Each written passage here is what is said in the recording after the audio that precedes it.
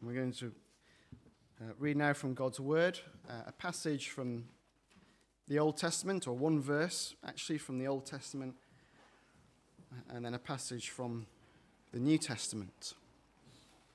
We're continuing our series in the Ten Commandments. A few years ago, a survey was carried out in America, asking Americans how many of the Ten Commandments they could name. It was actually found that more people could name all the ingredients of a Big Mac than could name all 10 commandments. I guess that would probably be the same over here as well. But I think out of the 10 commandments, there is probably one that people would not only remember, they would say, well, I've not broken that one. And it's the commandment that we find in verse 13 of Exodus 20. Commandment number 6, you shall not murder. One of the shortest commandments, one of the easiest to remember, and surely one of the easiest to keep. Well, if we think that, then we might be shocked about what Jesus has to say about this commandment. So we're going to read now from Matthew chapter 5, verses 21 to 26. This is Jesus preaching the Sermon on the Mount. He's just said that I am the fulfillment of the law. I've not come to abolish the law, I have come to fulfill the law and the prophets. In verse 21, Matthew 5, you have heard that it was said to the people long ago, you shall not murder, and anyone who murders will be subject to judgment. But I tell you that anyone who is angry with a brother or sister will be subject to judgment. Again, anyone who says to a brother or sister, Raca, is answerable to the court.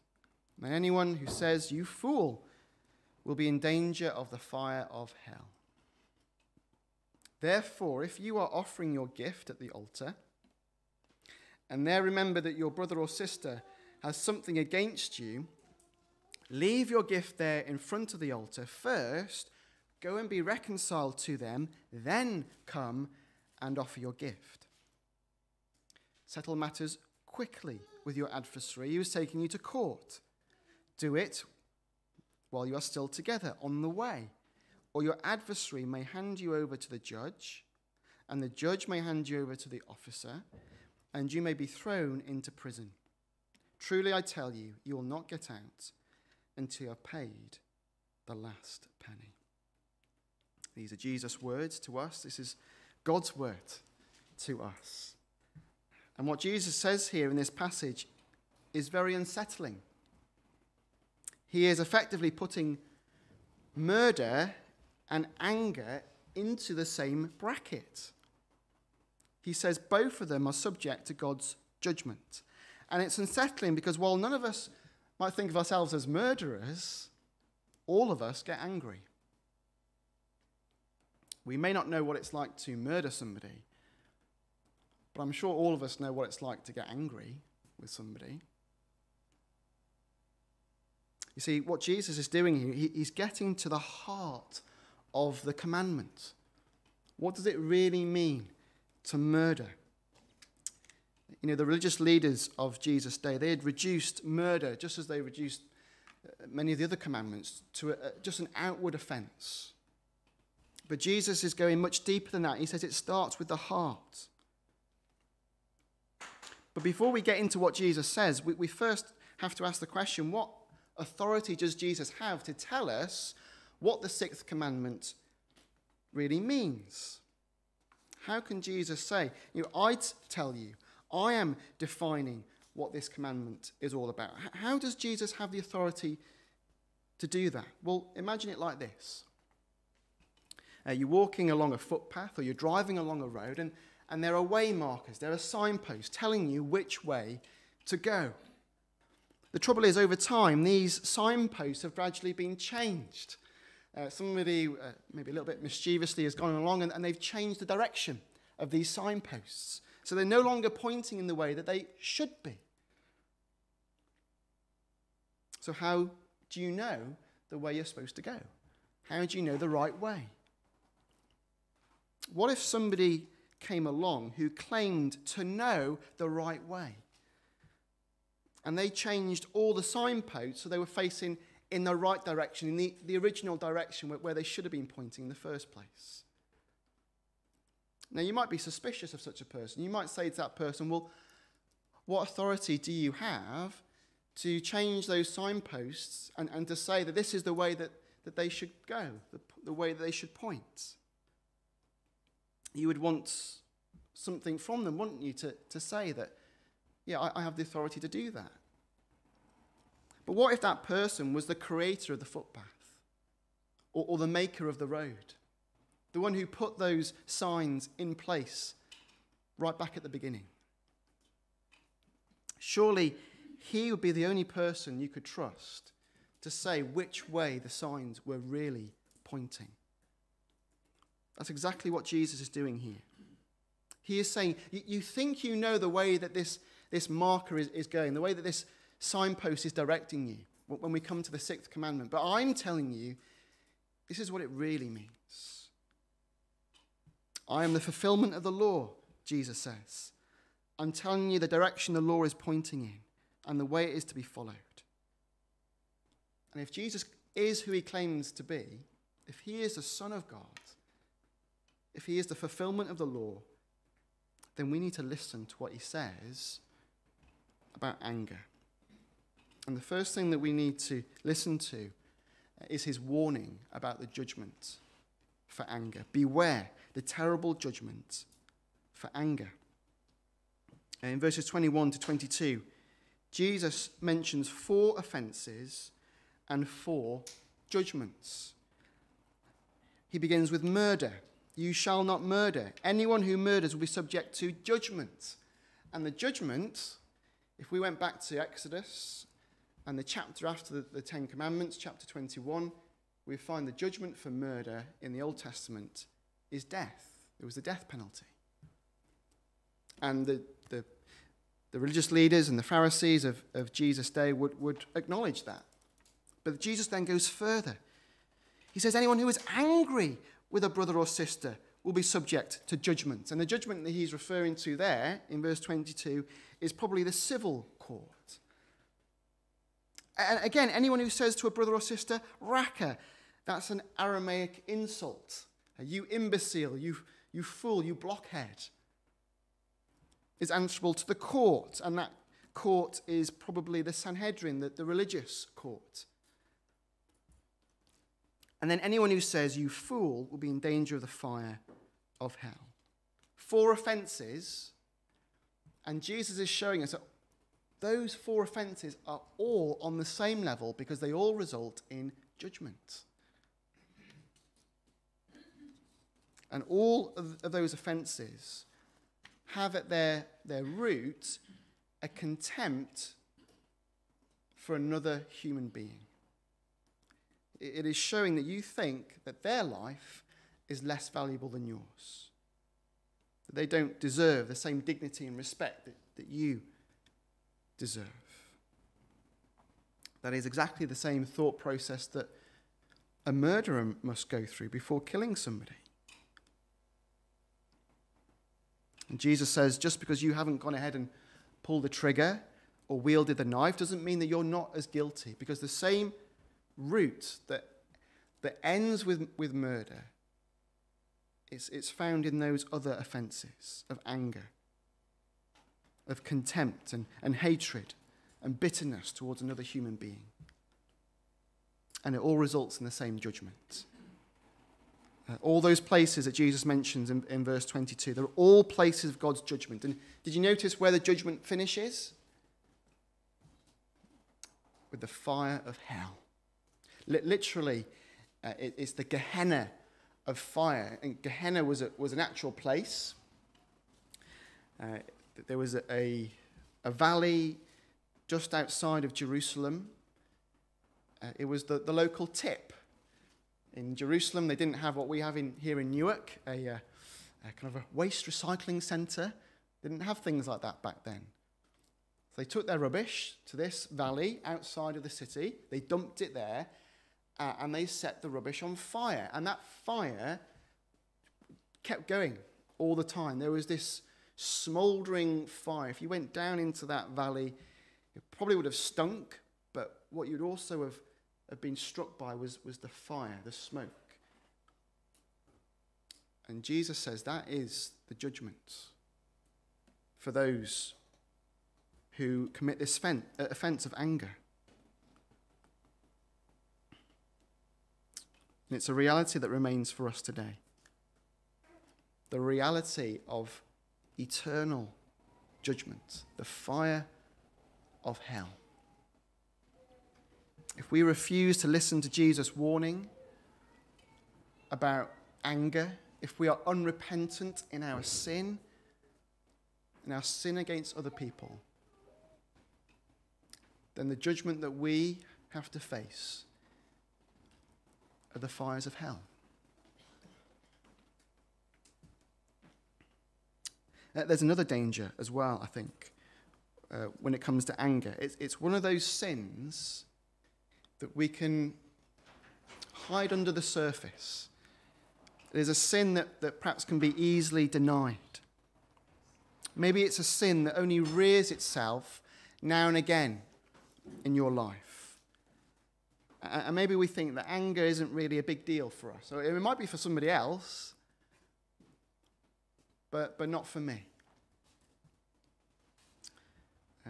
A pastor called Paul Tripp, he wrote a book on the dangers of pastoral ministry. He called it Dangerous Calling. And he begins the book with this sentence. He says, "I was a very angry man. The problem was I didn't know I was an angry man. I thought that no one had a more accurate view of me than I did, and I simply didn't see myself as angry." You know, we can be blind, can't we, to what's really going on underneath, to the anger that might be bubbling below, that anger that might burst out, boil over when somebody does something to you that just sends you over the edge. You know, an extra demand that is placed on you. An injustice that you just weren't expecting, and it kind of hits you out of nowhere, and suddenly it all boils out. But the rest of the time, well, you're a calm, rational, level-headed person. You haven't got an issue with anger. We shouldn't be fooled by our respectable outward persona. You might look around this morning and think, well, none of us are angry people. You might look at me. Well, surely he's not an angry person. But God knows our hearts, doesn't he? God knows what goes on inside. He sees the murderous thoughts, the motives that lurk beneath the nice veneer. And we always have to be asking ourselves, don't we? Is there a disconnect between our inner private life and what others see of us on the outside? Not just with this sin of anger, but other sins as well. Is there a difference in the way we act at home, perhaps, in private, to the way that we act in public, at church, at work, in our communities? Can we be gracious with another church member, charming with a client, pleasant with one of our neighbours? But when we're at home, maybe when we're with our nearest and dearest, we can be irritable, we can be rotten, we can be grumpy. You know, grumpiness is not godliness. Grumpiness is just anger on a low heat. It's simmering away. But when the heat rises, it can boil over into full-blown anger. And yet grumpiness, it feels a long way from murder, doesn't it? You know, just getting irritable and angry now and again feels a long way from actually taking somebody's life. I think in our own culture, grumpiness is almost like a virtue in an ironic kind of English sense of humour sort of way. There was a TV programme a few years ago, Grumpy Old Men. And these more mature celebrities did pieces to camera about all that was wrong with the world. And there was a follow-up to it called Grumpy Old Women, to show that it's not just men who get grumpy. But we have to be aware of this, don't we? We have to be aware of what's going on under the surface. I have to be aware of that.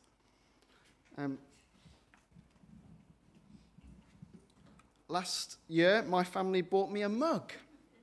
And you might be able to see what it says underneath. It says, Mr. Grumpy. And on the other side it says, this is my happy face. But we have to remember, don't we? We might laugh about it. Our culture might sell mugs and T-shirts out of it. But grumpiness is not godliness. It's anger on a low heat, simmering under the surface. Jesus says murder is in the same ballpark as anger. And the judgment for those who are angry and unrepentant about their anger ultimately leads us to the fire of hell. At 3:00 today, millions of people are going to hear a loud alarm on their phone. It's an alarm that they won't have set themselves. It might go off on your own phone. It's called an emergency alert. It's a new UK government service to warn if there is a life-threatening emergency nearby. It's a test. There won't be an emergency this afternoon at 3:00. But right now we have a life-threatening emergency.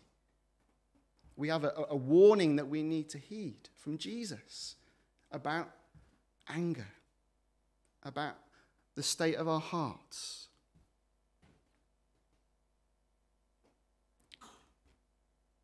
And if we're going to deal with anger, we need to first understand the root of anger before we get to the fruit. So what is the root of anger?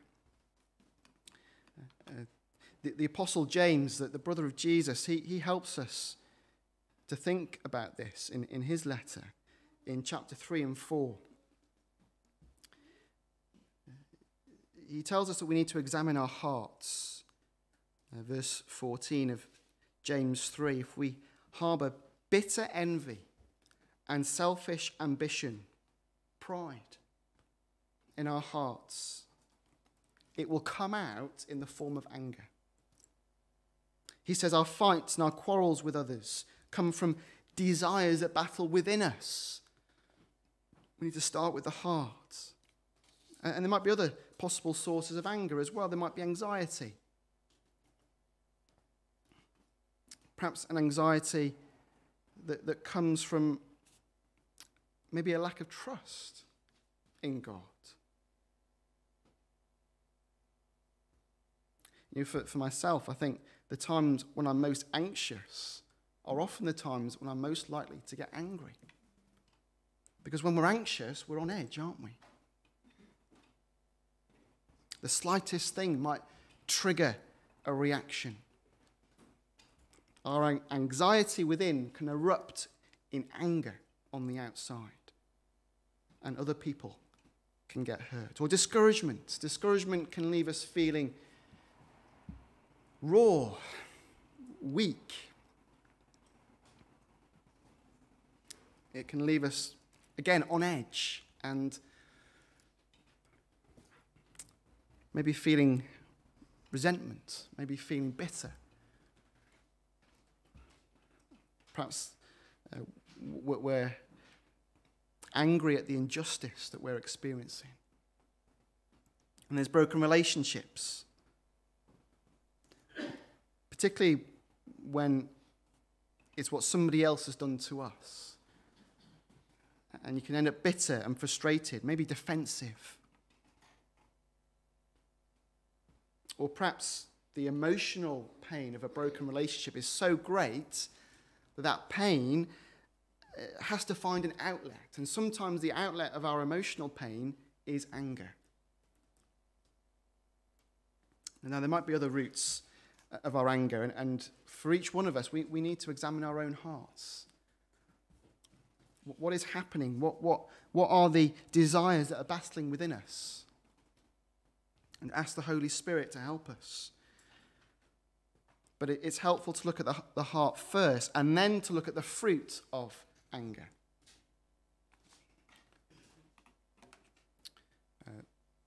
And James makes clear what anger results in. It results in disorder and disunity. There's a damaging effect on our relationships. There's fights. There's quarrels. And it's interesting that James chapter 4, verse 2, having talked about fights and quarrels among you that come from the desires that battle within you, he then says, you desire but do not have, so you kill.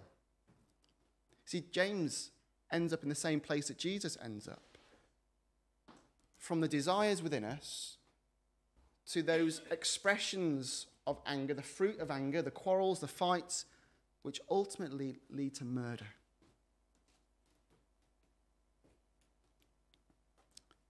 Jesus says God's judgment for anger is terrible. But Jesus took that judgment on himself on the cross. On the cross, Jesus experienced hell. He experienced the eternal fire of God's judgment in those 3 hours of darkness. He became sin for us. We were once enemies of God. We were once bitter and angry against him. But through Jesus, God has reconciled us to himself. He's taken away our sins. He's taken away the judgment against our sin. And now we have peace. We now have reconciliation through our Lord Jesus Christ and through his cross. And so if we are God's children who've been given peace, we will want to pursue peace with others. And that's the next part of Jesus' teaching, to pursue. Not the ugly anger that boils up within us, but to pursue the beautiful path of peace. You know, it's not enough just to avoid anger. Jesus says we must also pursue peace and reconciliation. In the New City Catechism, which is based on an older catechism, a series of questions and answers, it says in question 11, what does God require in the 6th commandment? And the answer is that we do not hurt or hate or be hostile to our neighbour, but, here's the positive part, to be patient, to be peaceful, to pursue even our enemies with love. So it's not enough just to avoid hate and hostility and bitterness and envy. We must also pursue peace and love.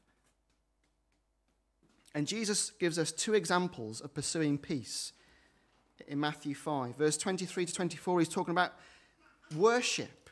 If you're going to offer your gift at the altar and you remember that your brother or sister has something against you, leave your gift there, go and be reconciled first, then offer your gift.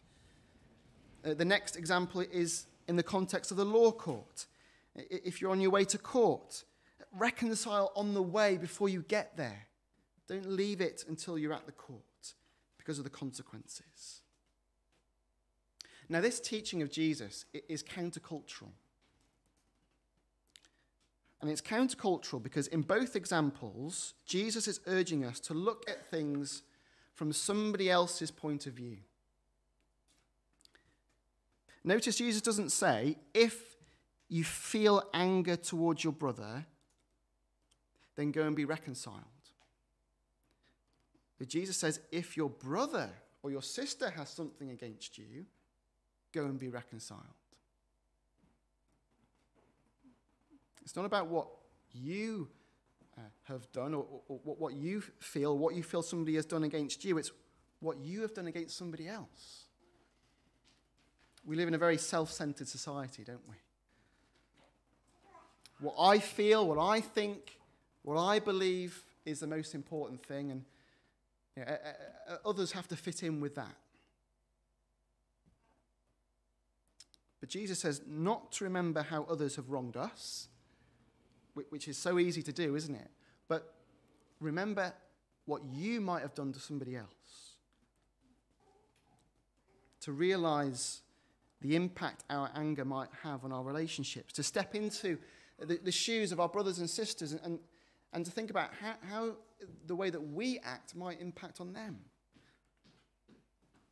The problem with anger is it's self-glorifying, like all sin. It's all about me.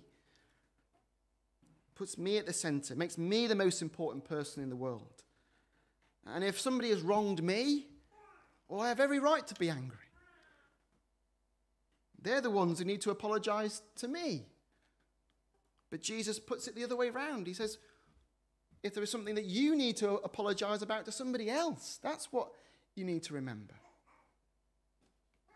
Because Jesus' kingdom is an upside-down kingdom. It's a kingdom not of self-assertion and self-glorifying, but self-denial, self-humbling. It's putting others first and ourselves last. And that's why Jesus says, if anyone remembers that his brother or sister has something against him, leave your offering to God at the altar. The principle is, you can't separate your vertical relationship with God from your horizontal relationship with other people.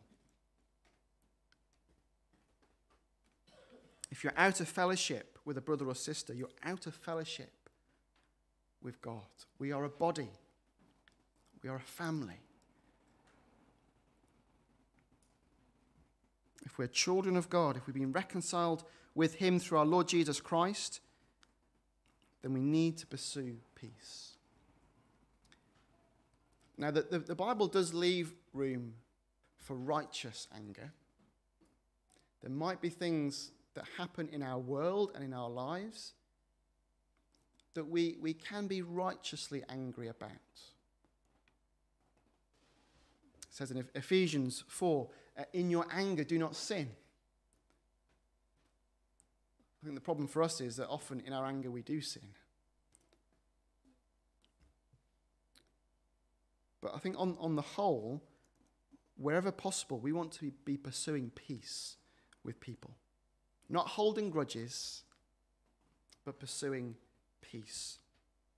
Now listen to what James says. James 3, verse 17 to 18. The wisdom that comes from heaven is first of all pure, then peace-loving, considerate, submissive, full of mercy and good fruit, impartial and sincere. Peacemakers who sow in peace reap a harvest of righteousness. And Jesus says in the Beatitudes, blessed are the peacemakers, for they will be called children of God. And can you see the contrast between an angry person and a peacemaker? I mean, what kind of person do you want to be?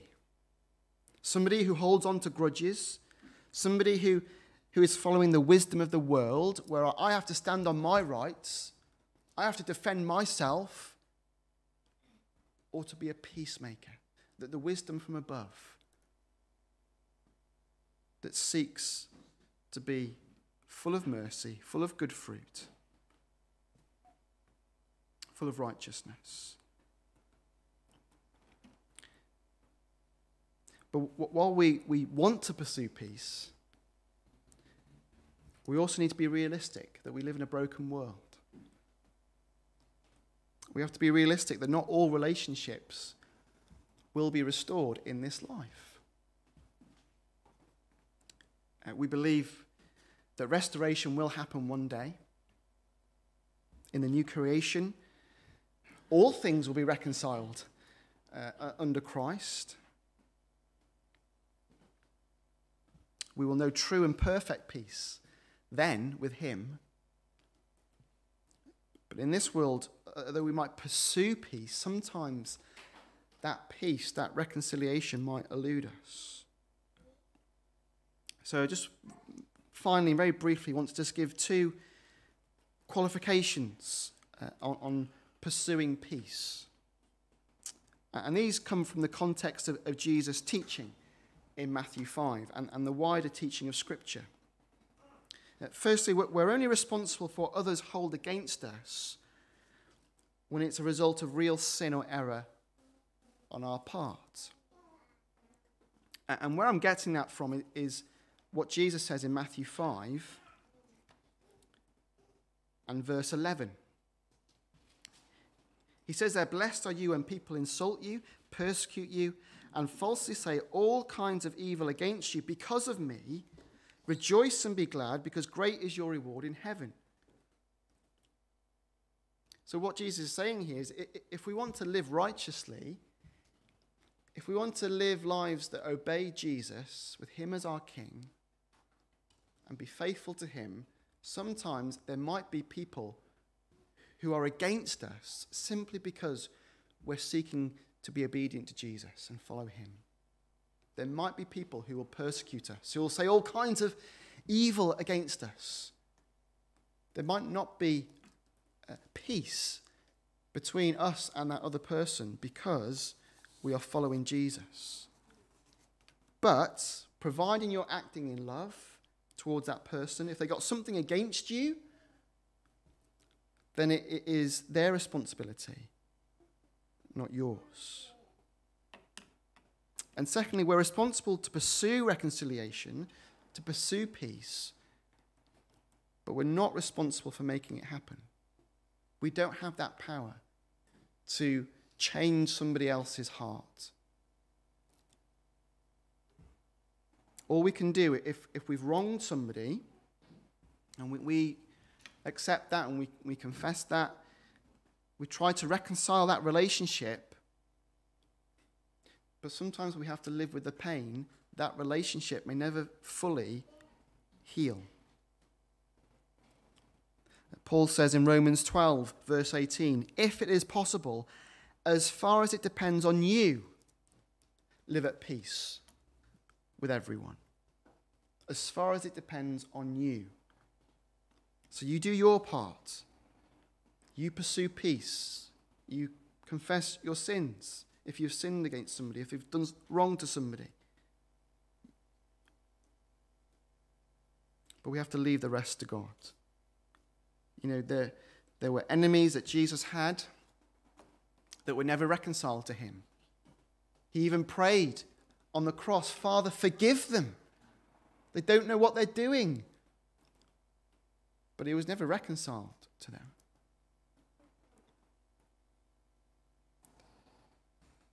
So pursue peace, pursue reconciliation.